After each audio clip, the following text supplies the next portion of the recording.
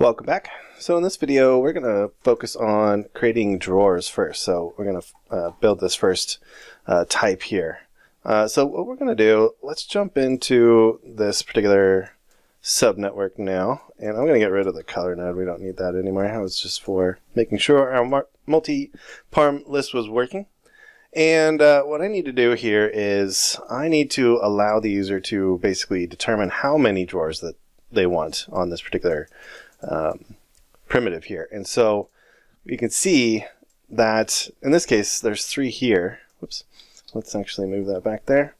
But if we were to look over here on this particular one right here, there's only 2, right? So I want to be able to accommodate that particular flexibility in the tool. So let's go back to Houdini and get that all set up. So to do that, what we're going to need to do is drop down an add node. Right, and this allows us to create the curves from our polygon. And I want to do a group of endpoints. That allows me to get those 2 verticals there. Perfect. And then I'm going to resample this guy. And this is going to determine now for us what or how many of those particular drawers that we're going to have there. So you can go and select just 2 or 4, how many ever you want. So we're going to have to hook that up into this particular multi-parm list. So let's do that now. Let's go edit our parameter interface there. And now I'm going to go and add a integer slider here. This is going to drive the amount of drawers that we have. All right, so we're going to call this cab drawer count. And we'll call this drawer count. Seems fine to me. And I'm going to default it to, so we got to have at least 1. Well, in this case, 1 wouldn't really make any sense. That's a big drawer. So I'm going to set the minimum to 2, and the default is going to be 3. So let's do that. Okay, so and then I also want to make sure that this is hidden. This particular drawer count slider here is hidden when the cab type menu does not equal 0. Right? We don't want the user to mess with this or even see this. And so what I'm going to do is I'm going to put 2 curly braces in here, and I'm going to say cab type, like so, hashtag does not equal 0. We're going to hide it, basically. So I hit apply now. And I come down here, you can see that we don't actually see the slider here. And that's because both the types here are set to something other than drawers. Right? So if I put this to drawers, all of a sudden I can see this guy. Another useful thing here that I've found just working with these guys quite a bit is to put a separator at the very bottom. So you just drag and drop a separator down there. And what happens is it gives a nice kind of clear line between all the different overrides that you have. Right? Just helps it make it look better. Alright, so that's how we hide those things when we don't need them. And I really recommend you get really into the overall experience for the end user with your tool. It'll make you much more successful when you're developing these HDAs. Alright, so now we got this drawer count. Let's go now and make sure that we include that in here. Alright, so we're going to do an int drawer count. Alright, so we're going to do a CHI, and we're going to call this drawer count underscore count. There we go. And I did spell it wrong. There we go. Alright. So then we need a semicolon. Cool. So then we need to expose it so we can see it. And let's just copy our previous expression here because it'll be exactly the same, except that we want to get the cab drawer count. There we go. Cool. So now that is being stored on the primitive, the drawer count here. So if I were to select this for each loop here, we should see a drawer count. And I forgot to actually set the parameter. There we go. Let's copy this guy. All right. And this is going to be, let's just call it dcount. Make it easier. And we'll just get this guy, so drawer count, and put it in for the value. And we need a comma. There we go. Cool. So now I got this decount, right? And so we have 3 and 3. Beautiful. So now we can access that value. So in here, I wish the attribute promote had a way to promote lots of variables or attributes. So what I'm going to do is actually just put all this stuff into a subnet. We'll call this adders, or how about override adders? And I'm really just doing this to keep it organized, because we could end up with quite a few in here. But at least now you have one place to go to edit all your attributes that you are transferring from your overrides. So we're going to promote the decount right there, and let's get rid of this guy, and let's do the decount here. So I just need to do decount, and we want to go from primitive to detail. That should be fine. It's complaining. You can see it's got this little warning right here. It's complaining because you just need to come down here and reset the cache, and it should be fine now. Yeah, now it's fine. So now we have the decount also as a detail attribute, which is great because now we can actually access it over here. All right, so we can come in here, and we still have this decount over here. So now, rather than just hard code that, I can do a detail, and we'll get it from the incoming geometry, and it's called decount. And there we go. All right, so now we've got control over how many we want. And it's not going to show up right away because we have to do that reset cache thing again. So let's do that. And let's take a look here. And it looks like we are getting a little bit of an error in here. So let's just make sure that we are getting 2. Yeah, so you can see the points are changing there. Very nice. So now we have the ability to create as many drawers as we want. But you'll notice that we are getting an error here. And this is always interesting when you start dealing with these more complex setups here. So let's do a single pass, and let's go to 1. This is the one that's erroring out. So let's go into our build drawers and take a look and see why. It's most likely caused whenever you see something like this, where it wasn't the same as primitive number 2. It's mostly a sorting issue. So I think what I'm going to do is sort this. Let's see, I think we sort it by X. That should ensure that we always get the proper count there. So let's go about down here and check this out. Go off single pass. Yeah, there we go. Cool. So the other thing that I'm noticing, so now we've got the vertical lines or vertical curves there. And so by sorting it at X, we basically ensured that the point order is going to be the same on a per prim basis there. But you notice that I'm not getting any resampled values for this particular one. And that is because I don't think it's pulling in the data. So I think, let's actually go and check this out. I think I know what the issue is. We're not getting a decount, right? There's not a default value already set up for it.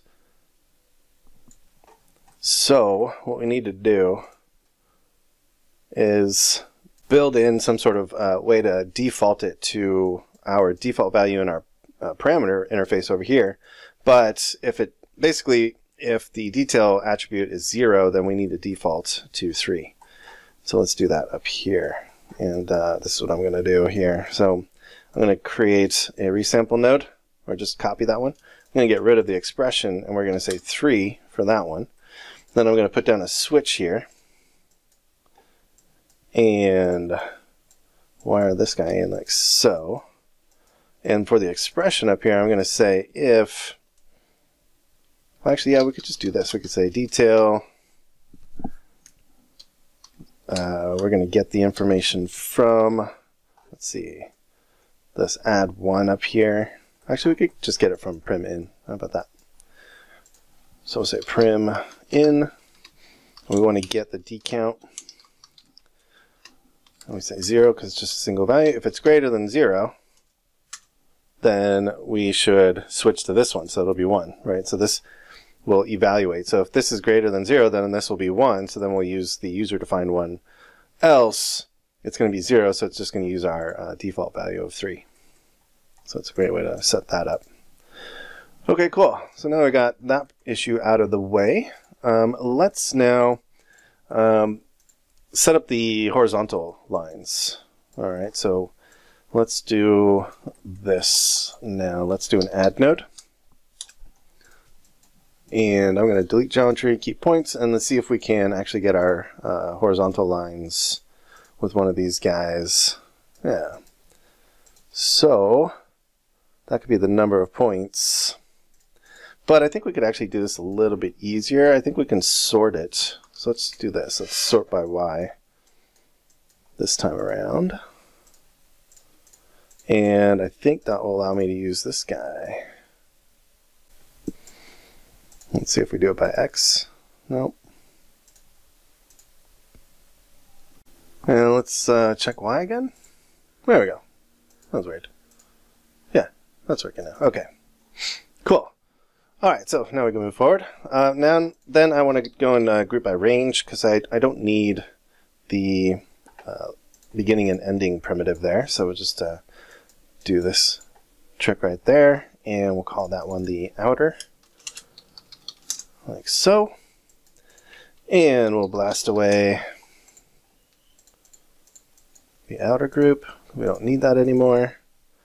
And then finally, we can go and sweep that to create our crossbeams for our drawers. So let's do a ribbon, and construction is going to be on the z-axis, like so. And then let's remove the columns and make it smaller. Now this value should be the same as our cabinet thickness. Yeah, it looks like it wants to be that. So let's just hook that guy up there. Very cool. All right, so with that done, let's do a poly extrude. And we'll extrude it back. And let's just do that same thickness. You're not really going to see this mesh very much. And then let's output our back. Yeah, so these are basically those crossbeams that the drawer basically rests on. Perfect. And then let's do a reverse.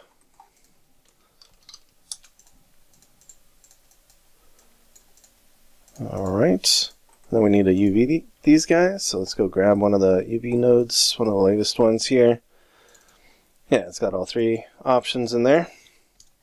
So let's get this one, and let's go and put that into these guys.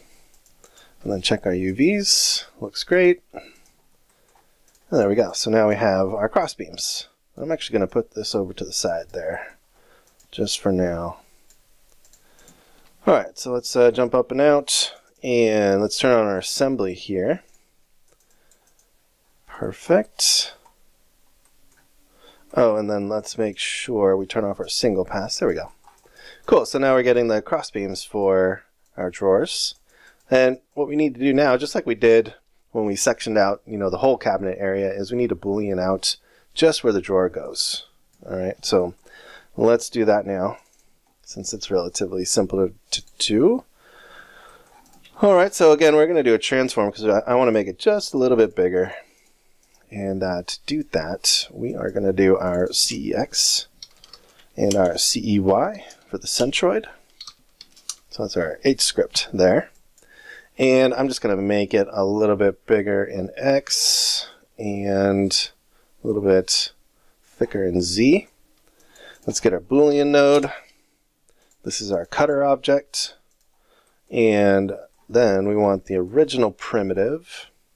Yep. I want this original primitive as the object to cut. And look at that. Let's also set, let's save our scene here. And let's also set our A type to surface, and I'll get rid of that warning there. And so now we've got the ability to go through each one of those drawers and create a drawer for it using just this one prim. So there we go. I'm going to go and actually merge these two guys together for now. And then test out our overrides just to make sure everything is working as it should. So my drawer count for this one should be controllable. Yeah. That's pretty cool. So you can have really thin drawers. Let's go and check our depth. Everything seems to be working. Nice and speedy too. We got our heights. Yep. Let's go make sure that we can create more sections, and everything seems to be fine. And if I go and change my ID, this allows me to go and pick different ones. One thing that we're going to have to do is identify which prim number the artist is working with. All right, so we'll do that once we get all the types set up. We'll put in what I like to call debug numbers, and that basically helps the artist identify which primitive for the cabinets they're going to be editing. Very nice. Yeah, let's add in another one. So let's do, and I should default the prim ID to -1. Let's do that now. So let's go edit parameter interface. Prim ID is going to be -1. That way it doesn't override anything right when you create it for the first time. So let's get rid of this one. Right, it goes back to doors because it's on prim 0. If I add a new one, you can see now it doesn't mess anything up.